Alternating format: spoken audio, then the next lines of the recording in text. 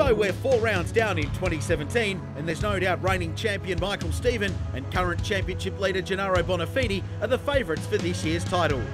And while they are still the only drivers to win in Sasol GTC's Premier Class, 4 race victories each, that's not to say that others aren't putting up a fight. Engine Extreme's Simon Moss and EPS Racing's Johan Ferrari have been their toughest competitors with 5 podiums each. And while the win has eluded them, the intense competition has, in a way, made up for it.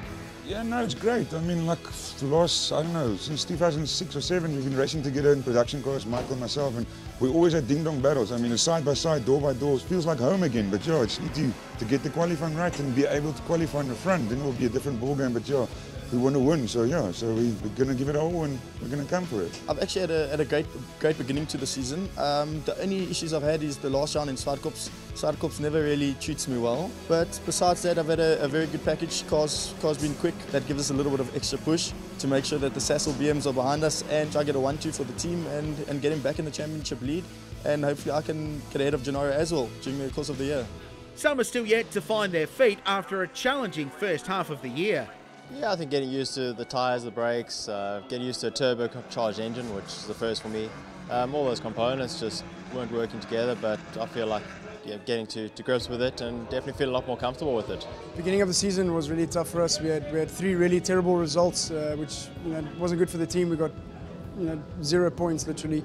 So that was really a downer, but the past 2 events we've shown great pace. And Swartkops we finished on the podium. We've shown we've got the pace, we just needed to work all the time.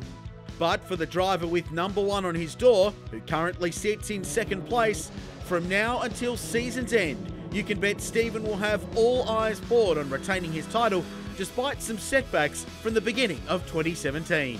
There's 1 or 2 areas, where I should have maybe taken the win and a little bit better in qualifying where I've made a few small mistakes. But overall, the last 5 races we've had 4 wins and a 2nd. So after this weekend, hopefully we can get even closer, maybe even in front of the championship. But the season's still long. We're at the halfway point now, so anything's possible and we'll fight right till the end.